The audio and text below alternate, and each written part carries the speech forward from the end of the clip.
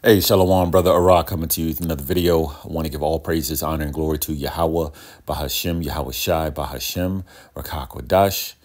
All right, that's all praises to the Heavenly Father, through the name of the only begotten Son, through the Holy Spirit. Double honors to the apostles, bishops, elders, a great millstone, for teaching us the 100% truth according to the Bible. Shalom to all Yuakim and Yuakwat, those of the hopeful elect. And I want to do a lesson going into America. All right, and America is going to be eradicated off of the face of the earth, all right, completely destroyed. And it's going to happen in our lifetime. OK, and we're getting ready to witness this very soon. You know, Lord willing, we're part of the elect and we get delivered from this, very soon nuclear destruction. When you read Isaiah chapter 13, verse 9, it says, "Behold, the day of the Lord cometh, cruel, both with wrath and fierce anger, to lay the land desolate." That land is speaking of Babylon the Great, aka America. America is going to be desolate. That's actually what eradicated means. Okay, and we're in the time leading up to a very soon return of our Lord and Savior, Lord Yahweh Shai. Now, the Lord is angry, pissed off. He's returning with vengeance, very soon, and he's going to be coming with fire. So Yahweh Shai is coming with his chariot, and the angels are going to have their chariots. But our Lord and Savior is coming with fire. And of course, we know what fire does. It burns. So he's coming to, as Ezra received the vision in 2nd Ezra, the 13th chapter, going into how the Lord was shooting a blast of fire, turning people into dust. This is true story, something that we're going to witness very soon. Isaiah 66 and 15 says, "For behold, the Lord will come with fire, and with his chariots," which the world ignorantly call UFOs, "like a whirlwind, to render his anger with fury and his rebuke with flames of fire." So he's coming angry, he's coming with vengeance, and he's coming with fire that he's going to use to burn, to destroy, okay, to put people to flight, to death. He's also going to be fighting against these heathen and their military, the stealth jets, whatever other, war weapons they're going to try to use against the Lord, okay, which they're going to be afraid, but the Lord's going to put on their spirit to fight them. Okay, verse 16 says, "For by fire and by his sword will the Lord plead with all flesh," meaning judge. It says, "and the slain of the Lord shall be many." So even Yahweh Shai is going to get busy when he get back, bringing fire and destruction, upon this land and all of his enemies. Okay. Going back to Isaiah 13 and 9, it says, "Behold, the day of the Lord cometh, cruel, both with wrath and fierce anger, to lay the land desolate, and he shall destroy the sinners thereof out of it." Now, as a result, when Yahweh Shai comes back, as we just proved, he's going to bring fire and he's going to bring war, which, by the way, he's going to destroy, our enemies effortlessly, man. It's not going to be it's not going to be a match. You think about Esau and all these heathen nations and their military. They're not going to be any match for Yahweh Shai and angels. Okay, but as a result, once the Lord comes back to bring war, he's going to redeem the elect. Right before those nuclear missiles that's going to be shot off hits here in this land. That's what true salvation is, getting beamed up in those chariots, or in that chariot, before the nuclear destruction here. Isaiah 9 and 5 says, "For every battle of the warrior is with confused noise, and garments rolled in blood." And this is speaking of ancient wars. The ancient wars were fought via hand-to-hand combat. You got swords, you had, fist fights, whatever weapons that, they used in ancient times against the enemy. You had, the opposition would have horses, armor, daggers, all these different things, right? blood squirting everywhere, by people getting stabbed to death, all this other stuff going on, heads getting chopped off, limbs, etc. It says, but this shall be with burning and fuel of fire. But this war is going to be fought differently. We're talking about World War III. World War III is going to be fought via the nuclear missiles. Another indication is sign that we're in the end times, because what do you see all these nations bragging about? For example, North Korea, is bragging about how they have, missiles that can reach America in 15 minutes. Russia as well. Russia is the major military behind America's. Okay, Russia has precise, strong nuclear missiles that can reach here in 10, 15 minutes. Many missiles at that. But this is the Lord doing all these things. He's designed things to be the way it is. There's a scripture that comes to mind, actually, I want to get.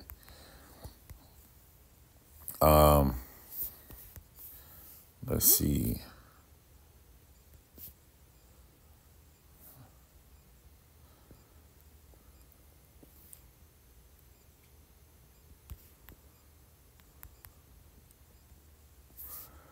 There we go. Isaiah 54:16 says, behold, I have created the smith that bloweth the coals in the fire, and that bringeth forth an instrument for his work. So the Lord created these blacksmith, the Temanites, which are the Germans who he gave the mindset, capacity, the intelligence to build these nuclear missiles. It first started with that atomic bomb, right? And then eventually the technology increased to what we have now with those missiles, okay? So the Lord designed all this. He set up, Lord does things through men. So he set up the intelligence for them to create these powerful weapons. It says, and that bringeth forth the instrument for his work, and I have created the waster to destroy. So the Lord, gave the mindset of these Edomites, specifically the Temanites, the Germans, to design and architect, build, develop, these missiles. And what is it going to be used for? To destroy, lay a land desolate, this land of America, very soon. Isaiah 24:20. See, we in times of great destruction.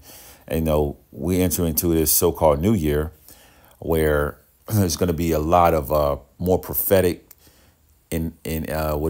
prophetic and intensifying things that happen that's leading up to these moments.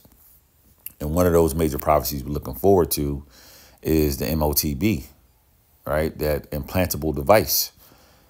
Isaiah 24:20 says, the earth shall reel to and fro like a drunkard, and shall be removed like like a cottage, and the transgression thereof shall be heavy upon it, and it shall fall and not rise again.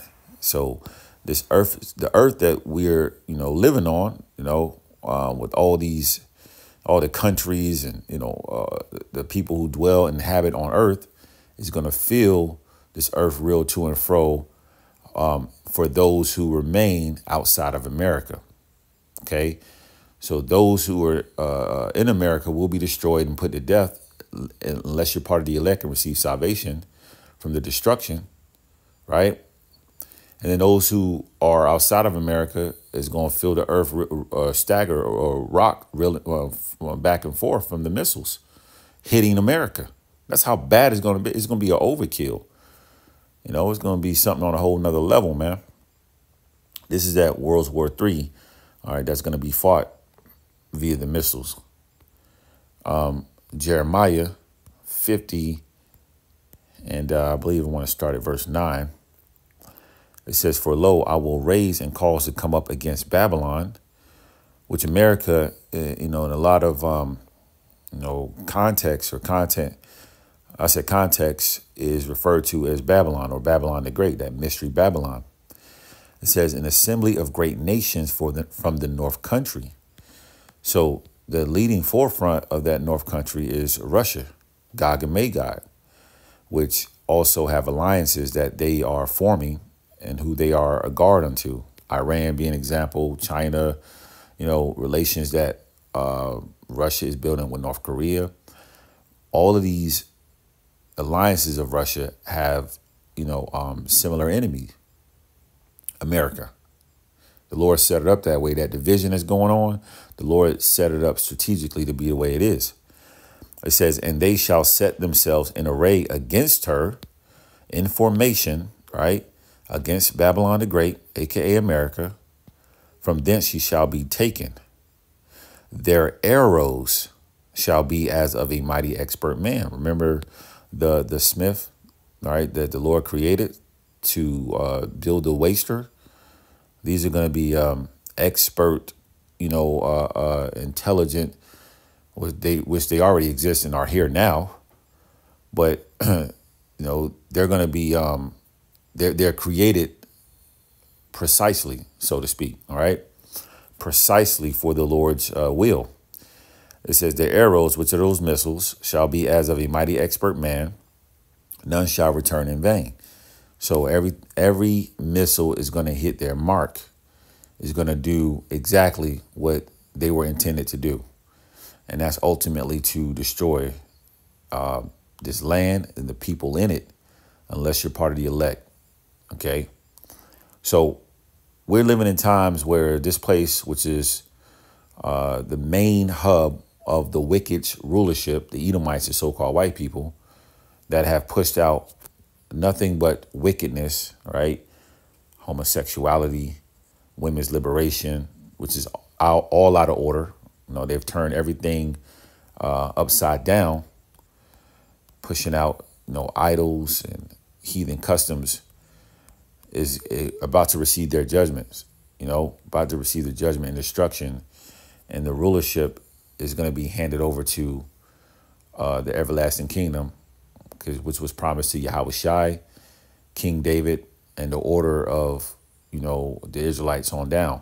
OK, with the governing body, the perfect order. As the scriptures say, matter of fact, let me close out on that. 2nd Ezra 6 and 9.